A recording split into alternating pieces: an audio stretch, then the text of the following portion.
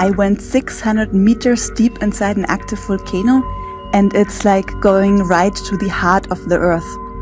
I'm kind of trapped in that tunnel. I mean, I feel very, very small. Like I just look up the sky and very, very high above is, and on one side it's the lava lake, and it's just like 1200 degrees hot. It's boiling, it's bubbling, it's really alive.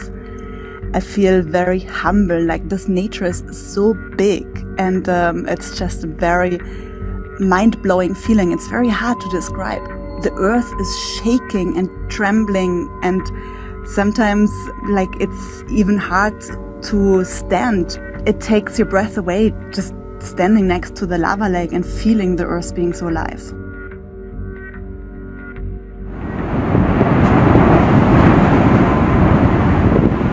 I can hear a rumbling. It's a roaring thunder, like a little bit the noise as water boils in a pot, but 100 times louder.